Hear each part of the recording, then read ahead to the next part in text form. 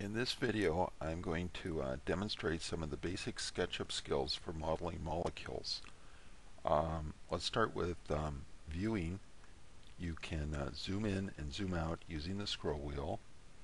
You can tilt if you press down on the scroll wheel and move the mouse. And then there's panning, and you select the hand from the toolbar. This means you can move right and left, up and down. And then another view capability is under View on the menu. You select Face Style and then X-Ray, and you can see inside objects. And there's nothing to see inside this object, but when we're modeling molecules, we'll be using this a lot. Okay, now let's turn that off. For a lot of the things that you do with the toolbar, you're going to first of all select objects, so you have to click on the select icon over here on the toolbar, and that enables you to select objects like that one right there. We just click on it. Okay, now what can we do when we select an object? Well, we can copy it for one thing. So let's copy this and then paste like so, and we can also move it. And to move objects, once they're selected, you can see this is selected because it's got an outline of a blue box around it.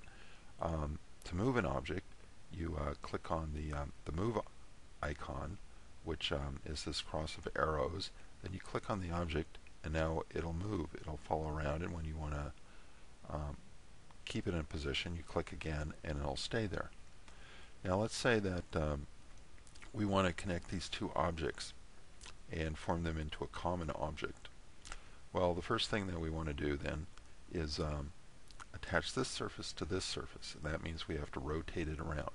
Now, to rotate an object, we go over here to the rotate tool, and we get this compass or protractor, and we click on some space where we can use it, and you'll notice that the icon is changed to two arrows chasing each other around.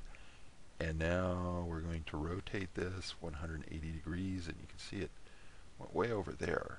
So, but that's okay. We'll just bring it back. Alright, now we want to attach these two objects together. And let's say that we want to make this point and this point line up. Okay, well then we zoom in, and you'll notice that as I approach this point, that little dot changes color, and that's SketchUp inferring that we want to click there. And we do indeed, so we click there. Now we're going to move this over here. And you can see that dot reappears, and that infers that we want to match those 2 points up, and we do, so we click again. Okay, now these things are joined, but they're only joined in terms of location. If we want them to be joined in terms of a group, we have to group them together, and we can do that by selecting again, and this time we want to select these two objects together. So we're going to press down on the Shift key. When we do that, notice that a plus and minus appears next to the selection icon. So we will click there, and now two objects are selected at the same time, and we're going to make a group out of them. And that's real easy to do. We just go to Edit, Make Group, and now this is a common group, which means that we can move it around together, and we could also copy and paste it together.